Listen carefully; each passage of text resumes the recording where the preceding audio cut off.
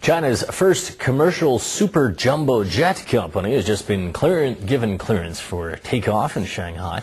The company is 19 million in registered capital and will be responsible for developing, making, and marketing the first made-in-China jumbo jet. The state-owned Assets Supervision and Administration Commission will be the biggest shareholder with 6 million yuan.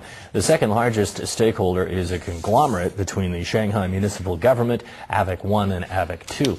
The firm will build planes with takeoff weights of more than 100 tons or planes with more than 150 seats.